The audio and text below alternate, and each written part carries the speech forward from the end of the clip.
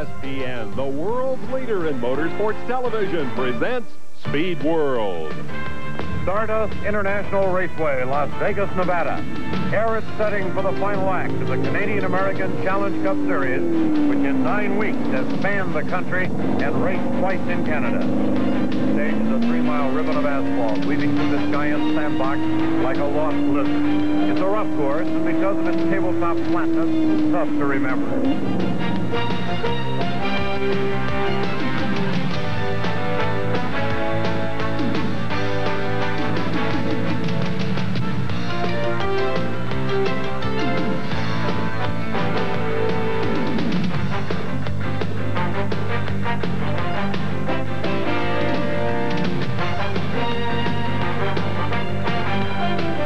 Hello everyone, I'm Dave Despain. On this edition of the Glory Days, we go back to the year 1966 and something new and exciting. The Can-Am Series, a revolutionary North American road racing campaign and the richest road racing series ever held, is about to conclude outside Las Vegas.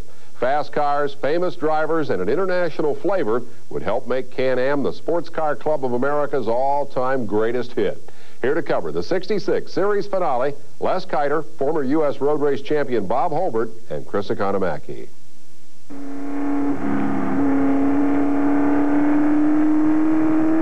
The drivers took a few more rounds than usual to acclimate themselves to the single-level raceway and the demands of high-speed cornering without reference points.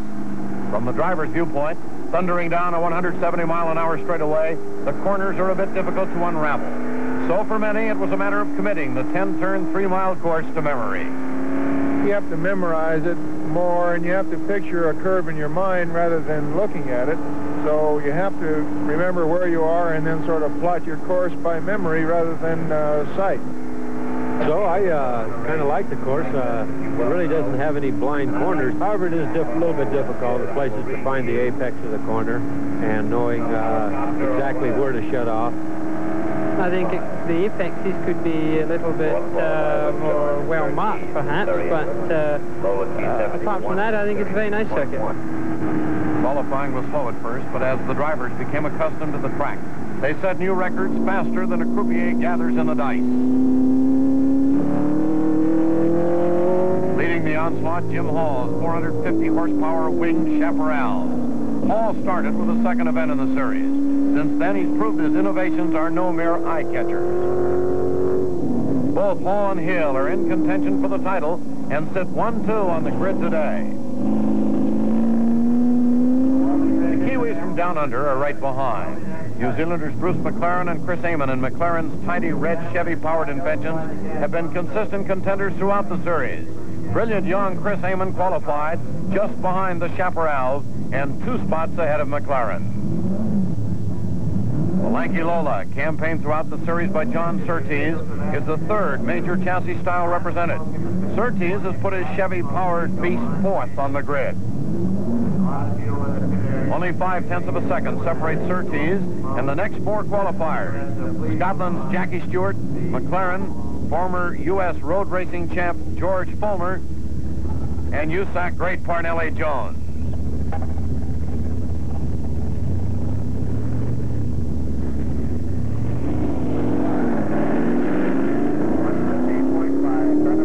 But these 4 men are the high rollers for this race. Phil Hill, Bruce McLaren, Mark Donohue,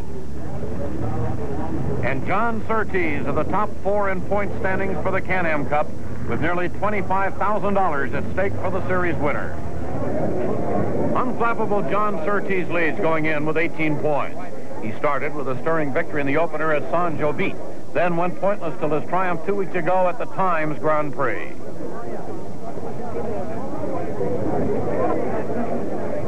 Phil Hill with 18 points has only 1 overall victory, a thrilling 2-heat performance at the Monterey Grand Prix when he and Jim Hall finished their Chaparrals 1-2. Young Mark Donohue vaulted into international prominence when he captured 1st overall at Mosport, which helped pile up his 17 points. Bruce McLaren has 14 points. No overall victories, but a consistent high-place finisher. So based on the point standings, these four men are the odds-on favorites to win the series. But Gurney, Hall, and Amon do have a mathematical chance. And in the case of the two-car Chaparral and McLaren entries, team strategy might be a factor. Jim, you and Phil, as a team here, have a possibility of finishing 1-2 in this series. I imagine this has something to do with strategy, how you're going to run this race? Well, Bob, as you know, you can't really start any strategy till after you see what develops in the race, but if we had our choice, certainly we'd try to make it work out that way. Principally, Bruce and I have to finish first and second, and we're going to try and do it accordingly. We don't have any definite strategy, but we're going to see how the race progresses. Jackie, here we are at the climatic event of the Can-Am Series. What is your strategy on running this race today? Well, obviously to try and win it, but I don't think at this point we have any strategy. I personally, I think we'll be taking things a little bit easy because it's an extremely hard circuit on brakes. And I feel that quite a few of the cars are going to drop out by this. I'm just going to run it as I see it. We're going to have to come from behind if we're going to do anything, so I'll push as hard as I can, and we'll see what happens. And hope your car's in good shape and they'll stand the gap. Is that it? Right. It looks a little bit dodgy on brakes. I notice everybody's a little bit shy of brakes, and I feel like I wouldn't mind if we had a little more horsepower, but I think we've got it working fairly well now. Well, Bob, the way I feel about it, I just drive as hard as I can all the way, and at least if, unless I'm fortunate enough to get up in front where I could have somewhat of a lead, I might back off there, but other than that, I drive hard all the way. Jim Hall broke all records in his Chaparral 2E with a 114-mile-per-hour lap. Teammate Phil Hill, second in the Can-Am standings, is behind Hall, a second slower. Then New Zealander Chris Amon to complete the front row. Canadian-American Challenge Cup leader John Surtees starts the second row with Jackie Stewart next. Fourth in the series standings, Bruce McLaren opens the third row, followed by George Palmer and Parnelli Jones. Young Mark Donahue, third in the standings, is 14th on the grid. The Stardust Grand Prix will really be a Las Vegas extravaganza. Speedsters poised on the Stardust grid. And there's the checker. Surtees, McLaren, and Stewart take advantage of the long straight and make a bold play for the lead. They're four abreast heading for turn one. And it's Surtees squeezing by Hall at the corner to grab the lead from a third row starting position. Hall is second coming out of that first turn jam up. Twisting through the S's now, England's John Surtees is the point man, following that magnificent maneuver at the start. Jim Hall in pursuit with the rest of the pack, dropping into single file through these tricky turns.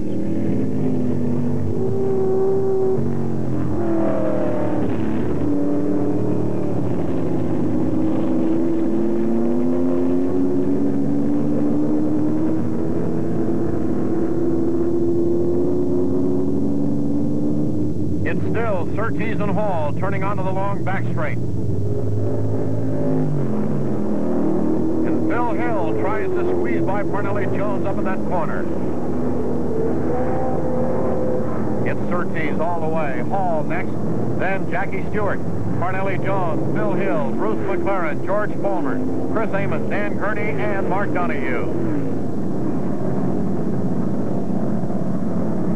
They zag their way through the S's again. Surtees still leading. Hall second and Stewart third. Stewart, driving a John Meekum-entered Lola, also managed a tremendous start, grabbing third from his original starting spot of fifth.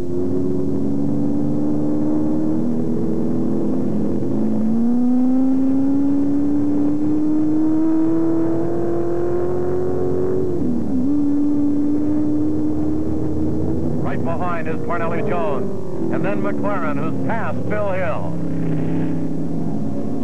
Across home plate again, and it's Surtees, Hall, Stewart, Jones, McLaren, and Phil Hill. Hill suffered some body damage on that attempted pass.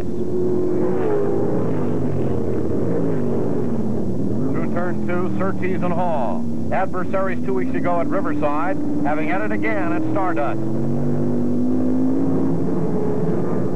Surtees shows the way into the S's. Trouble for Hall. His flipper has gone berserk. Hydraulically operated flipper stabilizes the Chaparral at high speeds, and deflected helps brake going into corners. Hall has said the flipper is integral to the car's design. He may be in serious trouble if it's broken.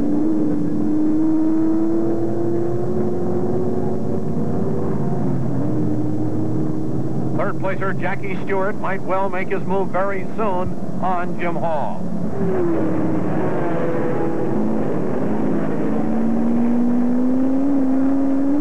Surtees has stretched a bit on Hall, and here comes Stewart. Down the long back straight, Jackie Stewart passes the faltering Hall and takes second. The Johnny Scott Jackie Stewart sails off after Surtees.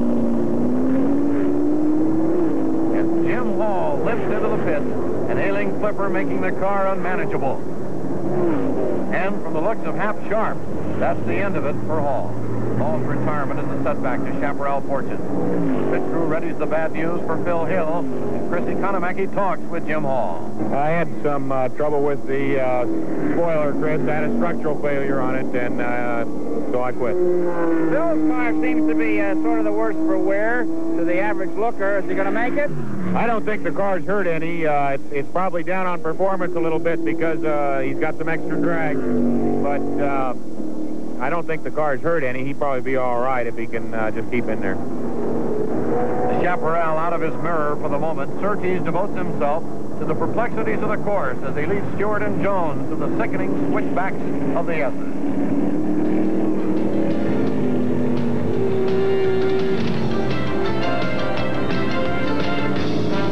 Command and driving well within himself now. Jackie Stewart next. A few steps back of the front three come Bruce McLaren and Dan Gurney, who's been moving up.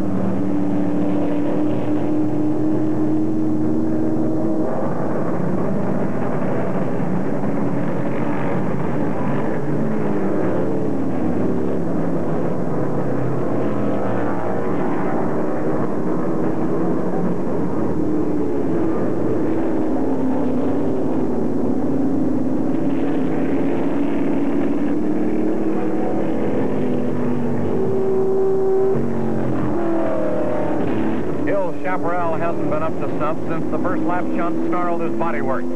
Chris Amon finds some steam to pass Hill out of the hairpin and takes sixth.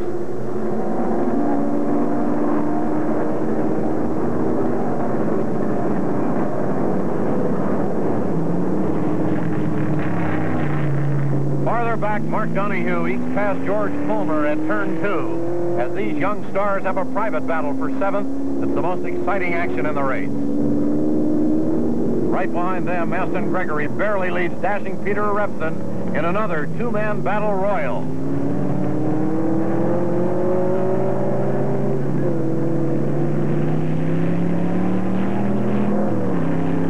Third place McLaren has told his deficit to Surtees and slim margin over Gurney.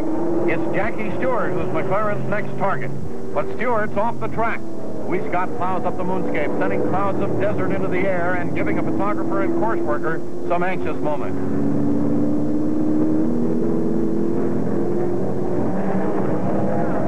Brief fire is quickly quenched. Then Stewart disappears in the science fiction movie mist.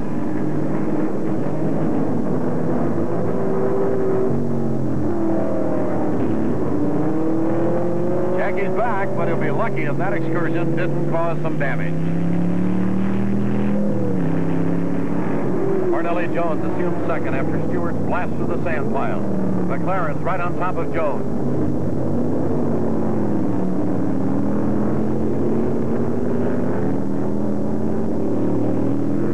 Chris Amon brings the other Team McLaren car into the pits. A pit stop during these short races can only mean trouble, and it looks bad.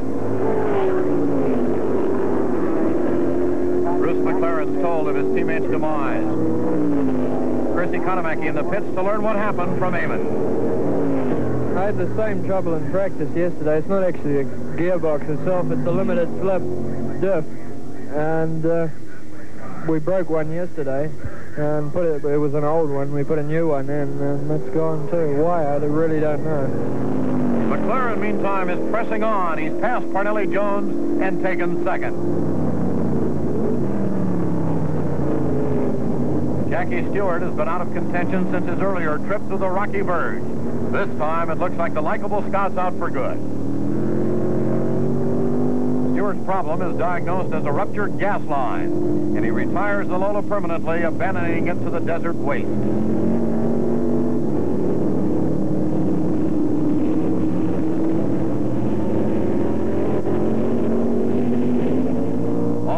Implacable John Surtees, with things very much his own way, is solidly in command and setting his own pace.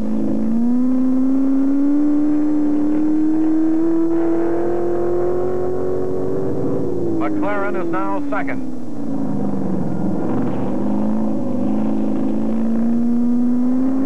Followed by Gurney, Jones, and Phil Hill.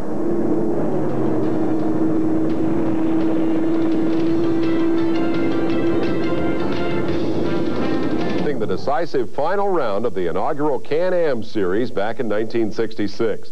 Off-course adventures for the wee Scot, Jackie Stewart, and misfortune for Jim Hall marked the early portion of this 66 Series finale. As we rejoin the Stardust Grand Prix, John Surtees remains way out front, and Hall's second car, in the hands of point leader Phil Hill, is locked in a spirited battle for third, fourth, and fifth. Phil Hill tries to pass Parnelli heading toward turn 2. But Jones resists the crippled Chaparral and holds on to fourth.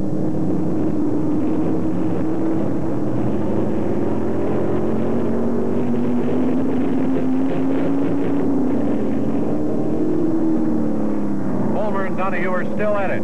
Fulmer in the number 16 Lola bests Donahue and grabbed sixth, 20 laps after having been passed by Donahue.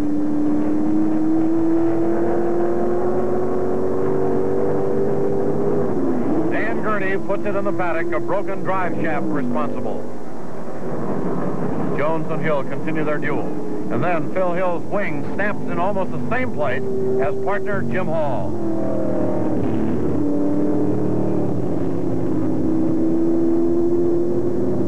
Hill severely slowed, and Parnelli Jones now sits uncontested and solidly in third. Hill brings the wounded Chaparral to the pits. This time it's decided surgery is warranted, especially since Hill is so high in the series point standing.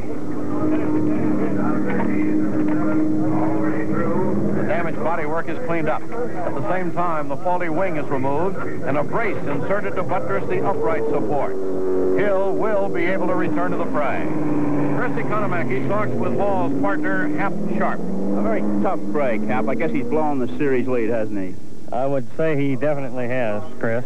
What was the problem there? Identically the same problem that Jim Hall had. Apparently it was a fatigue failure. Jim said at the time that he came in that the same thing would probably happen to Phil's car because they've both got about the same time on them. Parnelli Jones joins the ranks of the sideline.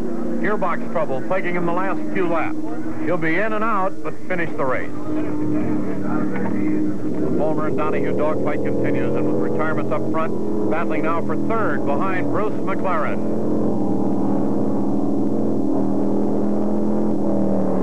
And down the pit straight, Donahue moves on Fulmer as his boss, Roger Penske, signals, go get him. Donahue shoves his foot to the boards and nips by Fulmer just at the end of the pit straight. Consistent Mark Donahue finds himself in third place as the race enters its final laps. Surtees, through all of this, has been quietly averaging more than 110 miles per hour. McLaren's on the same lap in second. Fulmer pits and retires after a furious race-long battle with Mark Donahue.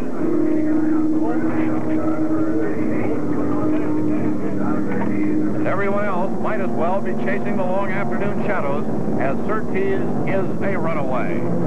Lucky Bruce McLaren is on the same lap but unable to close. And Mark Donahue holds third with the prospect of enough points to finish second in the series. Phil Hill is still circulating. Jones too, but with only fourth gear available. And there's the checker for John Surtees. Peter Remsen finished 4th after a steady ride, and Hill Chaparral finishes out of the points in 7th. Stardust Grand Prix and Can-Am title to John Surtees, who averaged almost 110 miles an hour for the race and led it from wire to wire. He wins some $40,000 for less than 2 hours at the wheel. Well, the race went very well. In fact, it developed a little better than I had hoped it would. Early on, naturally, it was very close, but most of the time, I was able to sort of keep the car well in hand and sort of basically drive as I wanted to, which was the main thing.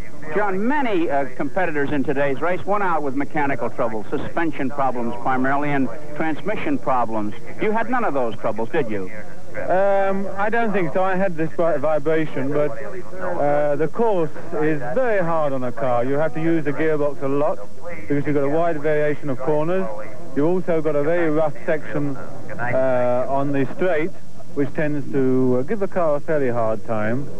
And so this was to be expected, I think. We tried in practice to do as few laps as possible so that we didn't wear the car out too much. Mark Donohue, following his 3rd place finish, barely edged Bruce McLaren for 2nd in the series.